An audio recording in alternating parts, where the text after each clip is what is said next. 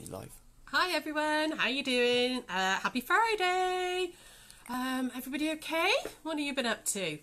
What have we got to tell you today? So it looks like it's just been announced. Looks like we should be able to open the shop again. Obviously, social distancing in place and things. Oh, hang on. Let's just turn off my notifications because you might have just heard the goat screaming, which is means Sarah's WhatsApping me.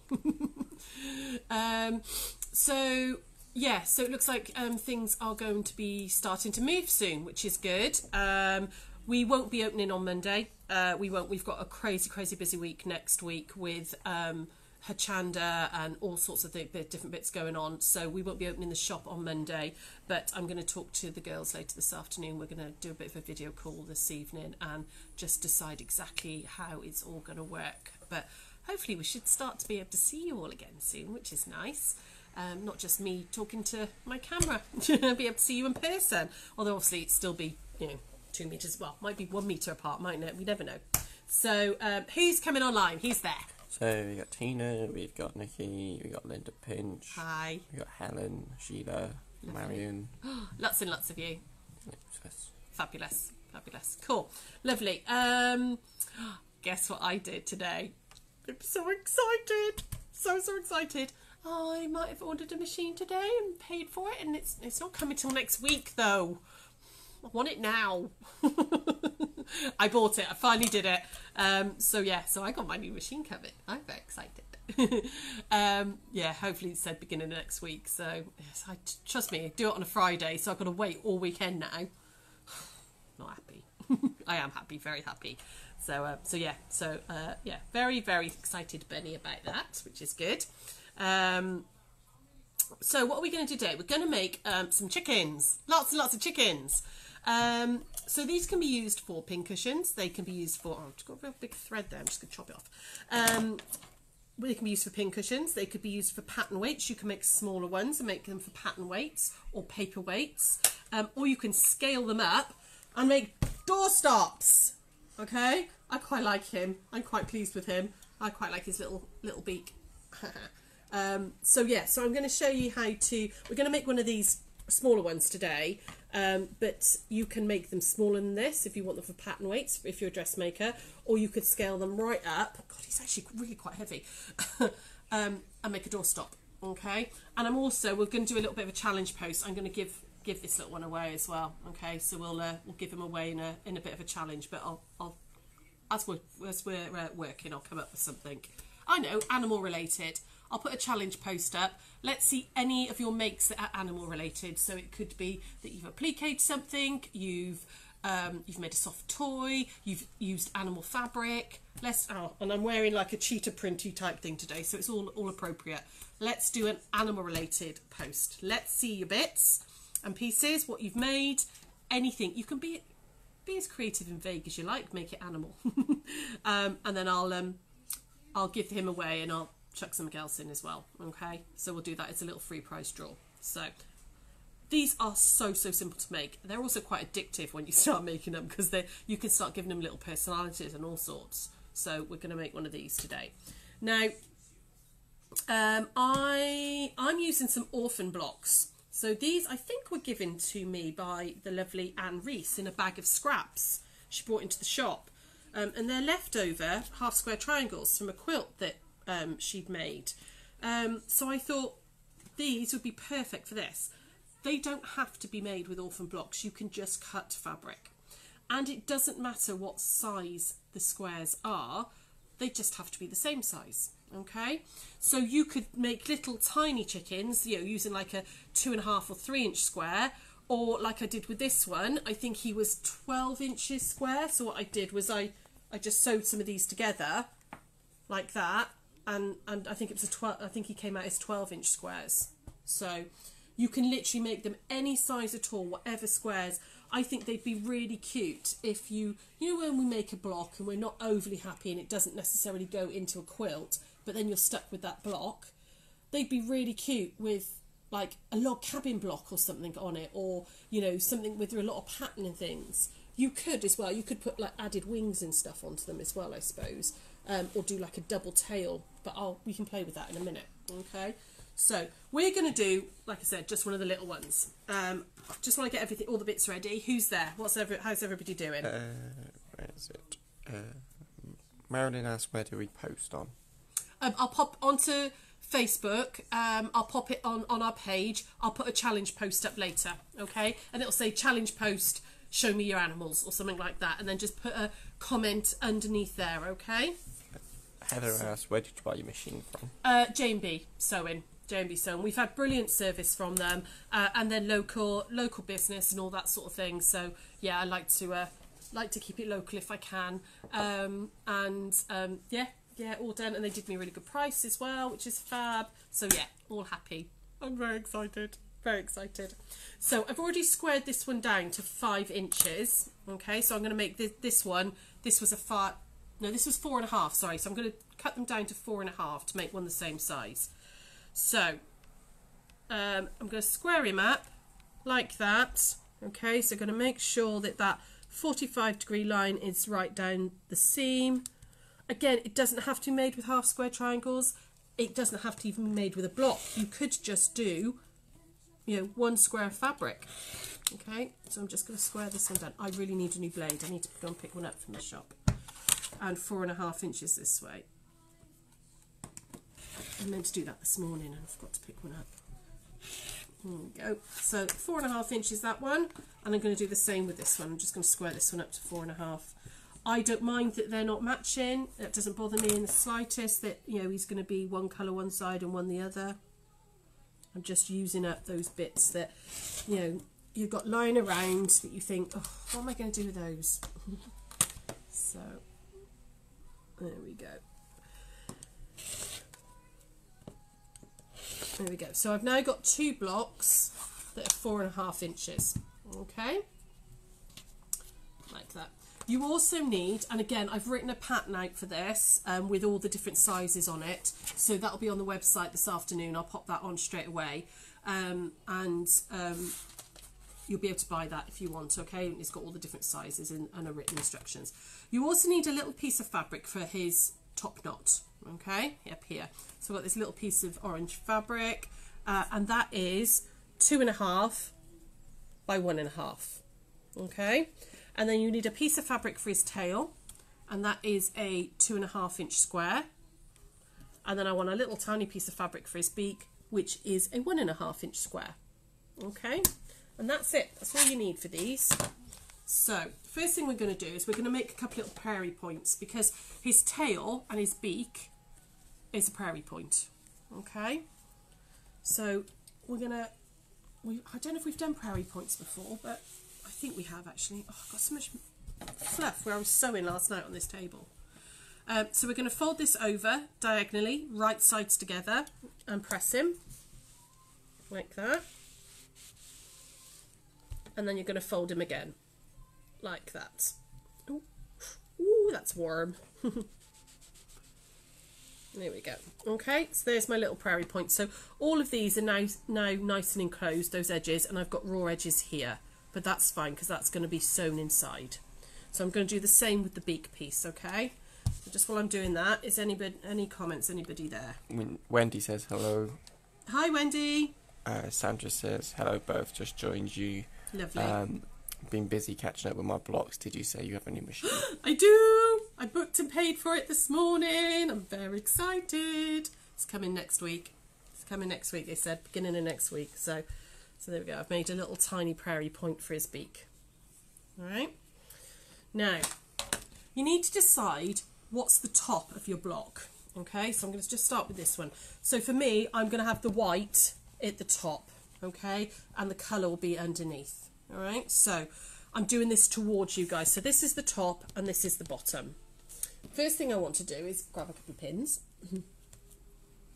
The little beak prairie point. So on the right hand side, I'm going to pin him in about 1/4 inch down. Okay, so about there. So can you see the beak is pointing in and the raw edges are all together. Okay, so I'm just going to pin him in there. Well, I would pin him in if I had a sharp pin. There we go. Oh, come on. There we go. Like that. And then I'm going to want to put the top knot up here. So for the top knot, I'm going to use this little piece of fabric like that, and I'm going to fold it in half, right, wrong sides together. I'm going to iron that, just nice and flat. Now you can do anything with this top knot. You don't have to do this little pleated effect. You could use a bit of feather if you've got some feathers lying around. You could use a little bit of fluffy wool or something. You could just do a shaped piece here. I just quite liked this little pleated pinked effect. I'm going to use my pinking shears to just cut down like that. Okay, just to give myself a little pinked edge. And then I'm just going to put a couple of little pleats in it. So I'm just going to fold them over, fold it over again, and again like that. Oh, sorry, you can see that, like that. And then we're going to, hang on, take it over to mat. You need about 12 pairs of hands sometimes, like that, and press it really well. Get those pleats nice and crisp. Okay, like that. I'm going to pop his little top knot. Okay, so this time you want those pinked edges inwards and the fold again about 1/4 inch away. Now I'm going to put it like that, and can you see it's sort of slightly over the edges, but I want to give that sort of crested look, so you can kind of play with how this is. I'm not going to pin that one just a second. So once you've got that placed down, you're then going to put your other square on top. Okay, so I'm going to line that up. So this is the bottom with the bottom, this is the top because it's to you.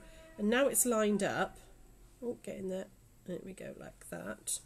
I'm going to just make sure those pleats have stayed in place, and now I'm going to stick a pin in. There we go. Just make sure that's right.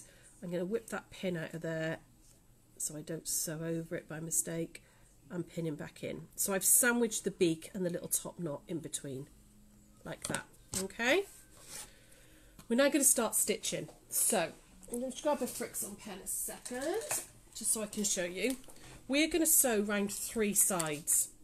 So I'm going to start here. I'm going to go along this bit to here. I'm going to go down that side.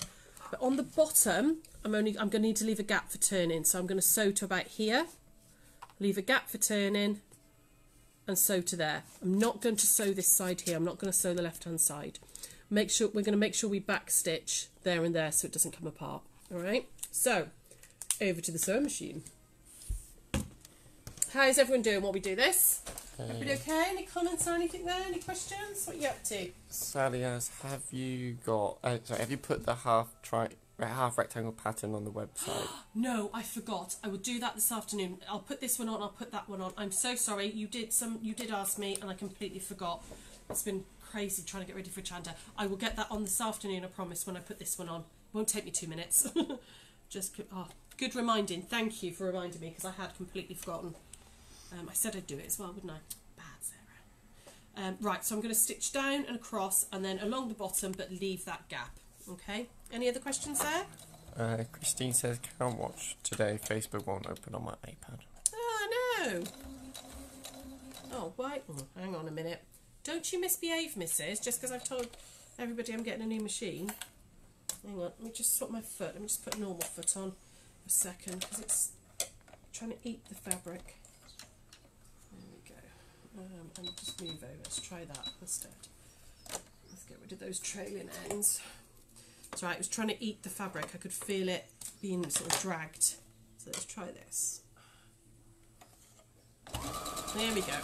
Okay, so I'm going to come along. I'm going to take that pin out, but just hold the top knot in place. You could use your little binding clips. There we go. So come along to the needle down and pivot, and then come along the beak like that. Anybody else there, just while I'm doing this bit? Tina said, I'm looking forward to trying one of these chickens for my new sewing room. Ah, yeah. Received my 2 packages today. Oh dear, my hubby's sore, but oh well. Tell him you won the raffle, love. We can offer that service, you know. We can pop a little thing on there saying, congratulations, you won the raffle. You'll never know. Right, okay. So I'm just going to stop there, and I'm going to back stitch because I want to make sure that that gap doesn't unravel. And break the thread, and then we're going to go up here and again, a couple little stitches and then back stitch, just to make sure it's nice and secure, and then come off the end. Okay, like that. So stitch down there, across, left a gap, and then across here. Okay.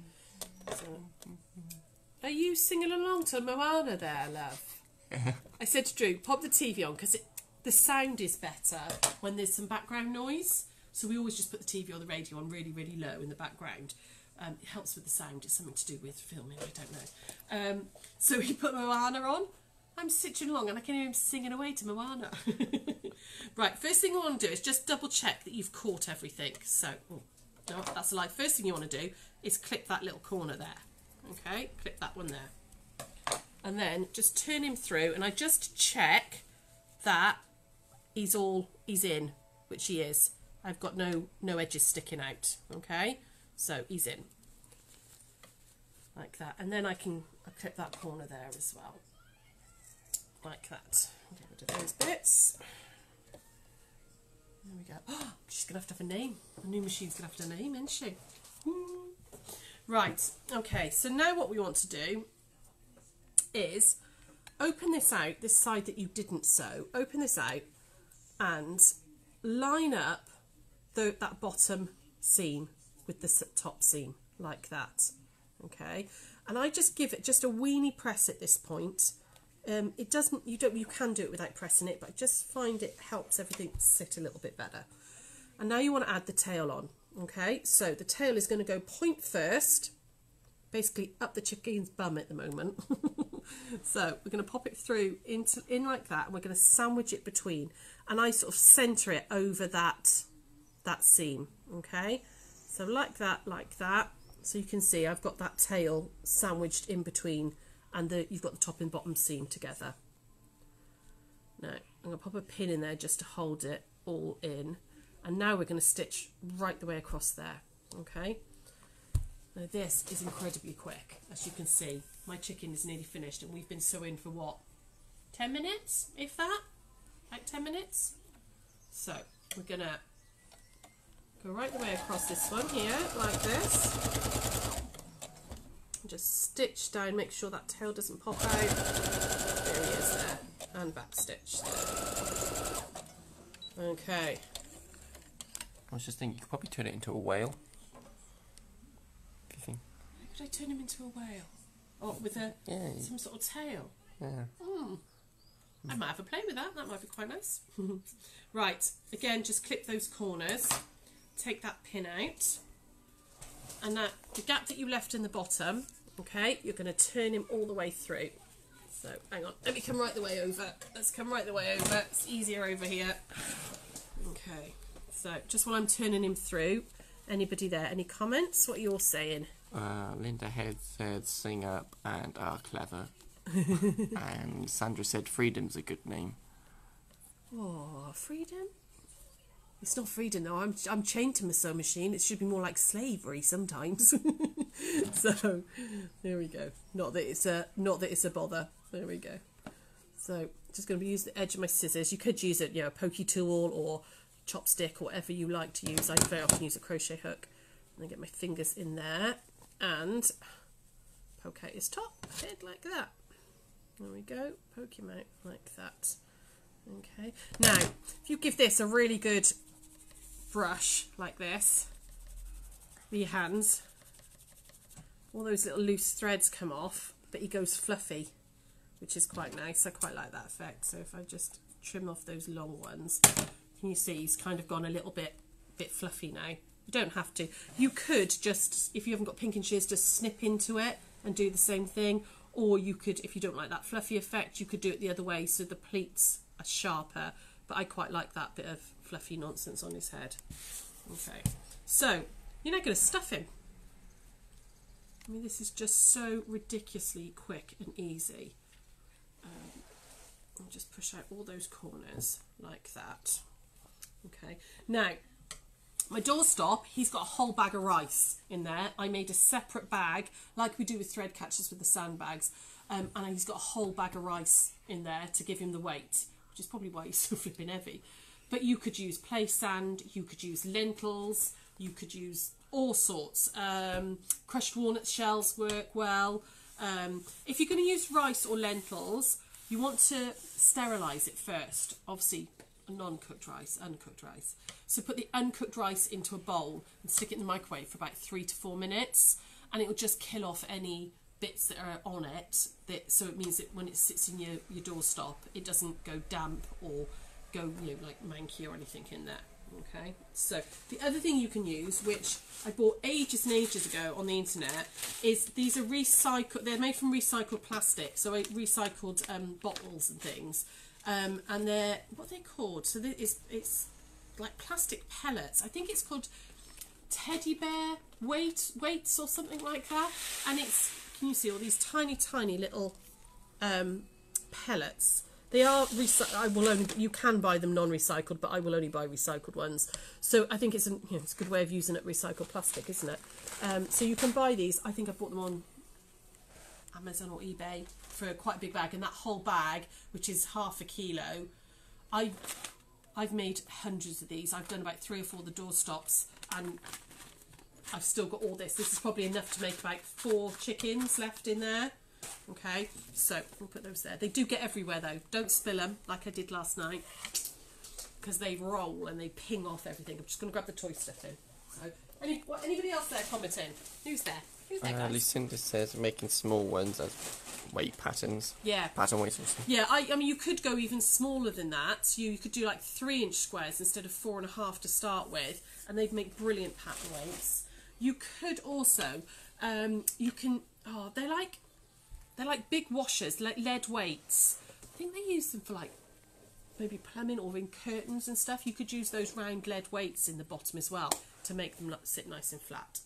So I'm going to put a little bit of fluff in the top of his head, and that's just because I want to stitch through later. Okay, so I'm going to sort of stuff him out a weeny bit like that. Okay, a little bit more than that actually. Let's stick a bit more of that in. Right, this isn't very interesting. I'm just going to stuff a chicken a moment. So who's there? Anybody having a chat while I'm doing this? Linda Head says bit like sea salt grains. Yes, those are, yes. Yeah, absolutely.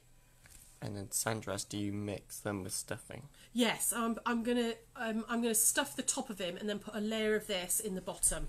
Okay, so I'm gonna stuff him a little bit just because I think then it's a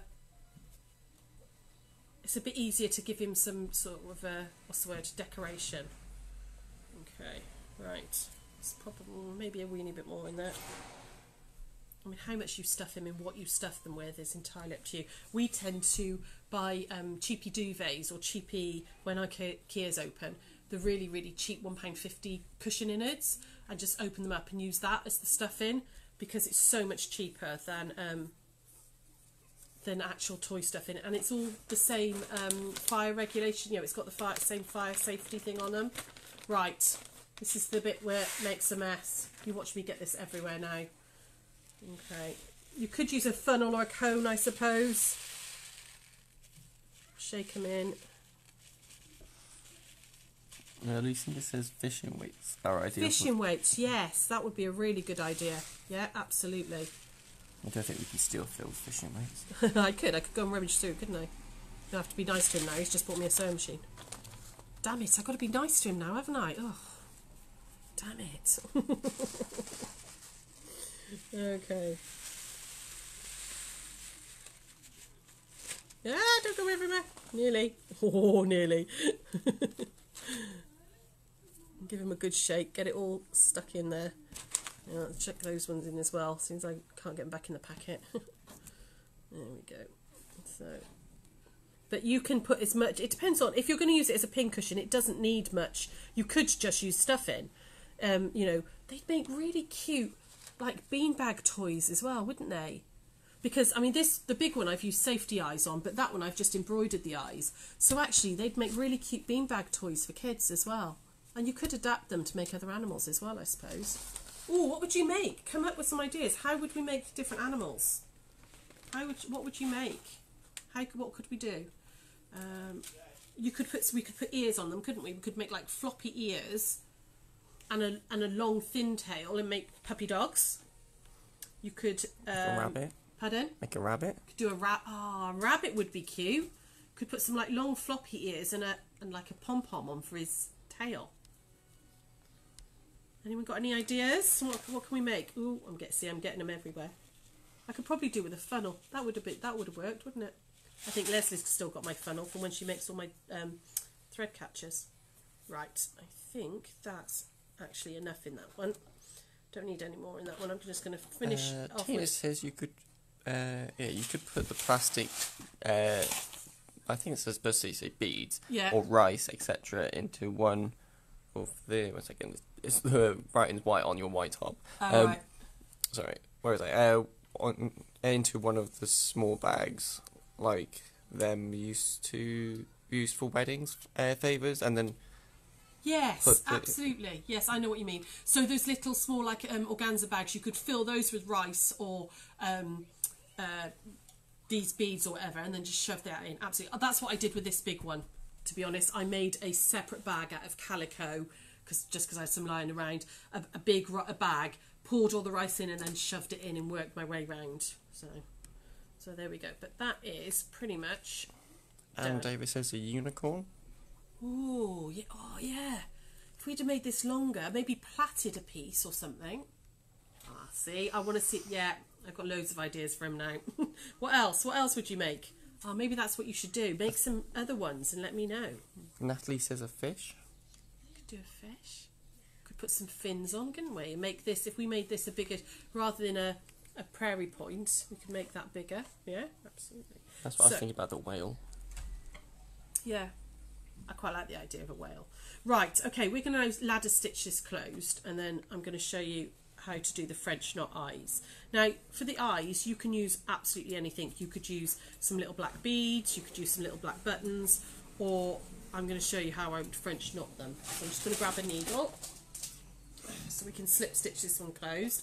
I put just the tiniest bit of fluff in over the top of the beads so that they don't come out, as one came out. They don't come out when you're slip stitching, because if you've just got beads there, you're trying to hold it together. It's an absolute nightmare. Where's my needle gone? The needle here earlier. There we go. Right, so piece of thread. And just thread up a needle. Right, talk to me, ladies, while I'm threading a needle. This may take some time. Sheila said a mouse. To a mouse. Ah, yeah, you could do like piece of ribbon or some like string, like piping cord for the tail, couldn't you? You could put that in and do little ears. Yeah, all sorts of things. Oh yeah, like the idea of a little mouse. Right, I'm going to do this double just for strength. So I'm going to pop a knot in the bottom like that, and I'm going to come up the wrong way just there, like that. Tuck all that bit of thread in, and then we're going to ladder stitch. Okay, so tuck that thread in, get in there. Doesn't want to get in. Right, just going to finger press a tiny weeny hem in there. Okay, right, I'm going to try and do this towards you, ladies. So I'm going to come up just there at the beginning of the gap. Okay, and then we're going to go across to the other side and take a little snippet. I think we've done this before, and I know Sarah's shown you this on the dash hounds. And then we're going to take a little snippet over there, like that. And as you do that, you want to go parallel across each time. Can you see I'm going right directly opposite? Get back in there, bead. There we go. Take a little bit out of that one. And a little bit out of that one, all the way up. Okay.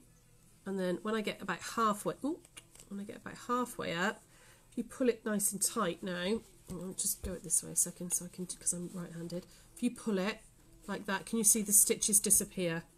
It's really nice and neat there. Okay, so I'm just going to carry on doing, just finish up this seam. Any other comments there, Drew, while I'm doing this? Maria says, sorry I'm late, really sad that I'm back in work full-time next week. Oh, fair enough, lovely. Yeah, lots of people are going to be going back properly now, aren't they, I suppose, if you're not shielding or whatever. So, oh, Maria, you missed my exciting news. Maria, I've got a new sewing machine. I finally did it. Well, I haven't got it yet. I've bought it. It hasn't arrived yet. So, There we go. Okay, right the way up to the top, like that. Stitch that all up nice and tight, and give it a really good pull. Just to, you will get a little bit of fluff from the stuffing, but that comes out, and then you can see you've closed that up nice and neatly. And then I just tend to do right into the seam, just a little back stitch just to secure it, like that. Sandra says, what machine? I'd gone with the 1800. I was going to go with an 1100, but there's Anne Davis, I don't know if you're there, you had basically the last one in Wales. They haven't got any anywhere. Brother, a lot of places are out of stock of all their sewing machines at the moment because they haven't been making them. Because obviously lockdown and everything, there's been nobody in the factories. So I rang J&B and said I want to order an 1100. He said, oh, I've just packaging that up for a lady. And I was like, that's Anne Davis, isn't it? And he went, yes, how do you know that? I said, it's because we talked about it on the 1 o'clock a minute ago. So I was a bit naughty and spent a bit extra money and went with the 1800. So it's more machine than I will ever need. You know, it's, you know, it will last now as long as it possibly can at the price. So there we go. What we're going to do now is we're going to do some little French knots for eyes. Okay, so I'm just going to have a little look at him a second, just while I just realised I didn't pick up the black cotton. Okay, so I want a biggish one, and where's my black cotton gone? Oh, why is it? You can never find, there it is. You never find the one thing. I only had it last night as well. I sat on the chair doing the French knots. So I'm just using some like thick wool type, I think it's like darning yarn, but you could use embroidery silks for this, whatever you like. Okay, so I'll thread this one up like that, and then I'm going to decide where I want to place his eye. So he's going to have an eye about there, I think. Yeah, right there. Okay, and I'm going to do a tiny little back stitch. So I'm going to go in quite deep and come up on that little spot that I drew.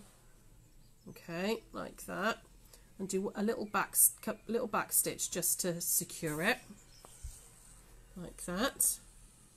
Okay, and now I want to do a French knot. So I'm hoping you can see this from the angle I'm trying to do it at.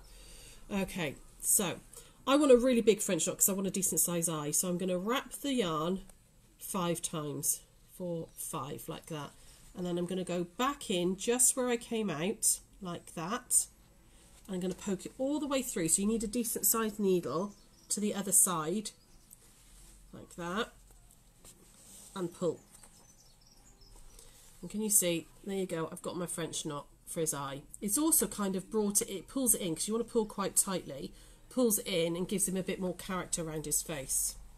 Okay, now I'm going to do the same this side, so I'm going to do a little back stitch first just to keep the tension on that eye, like that. Okay, and I can do a French knot this side now. So 1, 2, 3, 4, 5, and back through and come out. Ooh, come out down the side of that French knot, that side. And pull him down in. There we go. Okay. I then just kind of do, because it's only, you know, take him just a little bit away like that and come up all the way over here. Just poke it out somewhere so you're burying that thread inside the chicken like that. Okay. And if you pull it quite tight, sorry, I'm trying to do this to camera, pull it quite tight before you snip it off, the thread bounces back and sits in that filling. Okay. And there you've got your little chicken all done. Okay, you can decorate them however you want. You know, you could add more embroidery. You could give maybe it's a girl. You could give her some long eyelashes. Although my boys have better eyelashes than I do, so it could be a bloke with long eyelashes. You could make extra prairie points. So like if you were going to do a doorstop one, I've done one big prairie point, but you could do maybe a slightly smaller one. And a smaller one again, and so he's got like, you know, feather types there. You know, if you imagine, oh, I haven't got another small one anywhere. Okay, but you know, if you imagine that was a little like that. You know, you could do that smaller, so he's got like a little layer of feathers. You could, you know, just stitch that in, so he's got like a jaunty tail. You could put wings onto him, you know, whatever you like, really. I gave him a bit of a bow tie, you know, just because I make him a bit fancy. So yeah, that's little chicken pincushions. Okay, what size you do them, it doesn't matter as long as the squares are the same size when you start. Okay, like this one, obviously I made the beak a bit bigger and my top knot a bit bigger, but all those sizings on there are on the pattern. Okay, really quick and simple little make, mega cute. I actually quite like them with the half square triangles, because I think they kind of look like wings anyway, like, or like mother hen when she, you know, when she's got like a cloak on or something. So that's him. That's chicken pattern weights, pincushions, bean bags, doorstops, whatever you really can come up with, and you could certainly adapt them. You could certainly adapt them to make different animals, I think. So how's it? That's it. How's everybody? Any comments there? She says they're very cute. They really are. Heather really says they are really lovely. Yeah. Congratulations on your new machine. Yay! So excited. Yeah, it says they look great. Cool. Fabulous. I will, like I said, I will put the pattern directly onto the website now, and I'll half rectangle triangle one as well. Sorry about that, I completely forgot. I'll get that on as well. I don't think, what we're doing tomorrow, we're doing some foundation piecing tomorrow, so I'm going to show you a new pattern and stuff, and we'll get that, we'll do that tomorrow at 1 o'clock. Sian will pop, we'll have a new raffle starting as well. We'll get that sorted over the weekend. What else have I got to tell you? Sian will put out, imagine tomorrow, what's happening next week.